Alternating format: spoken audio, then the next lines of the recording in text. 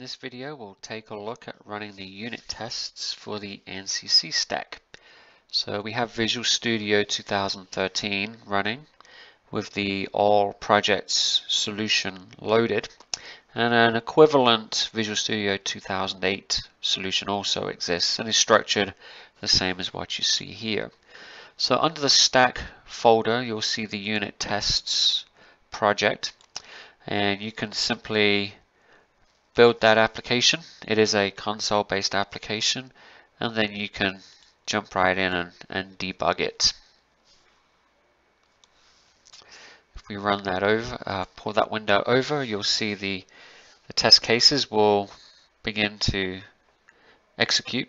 And some of these can take a while. There's a lot of different tests that are taking place, checking the data types, checking the encodings and decodings and connectivity, etc.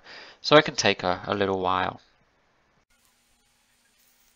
And once it's done, you'll get a message telling you, hopefully, that all tests are complete.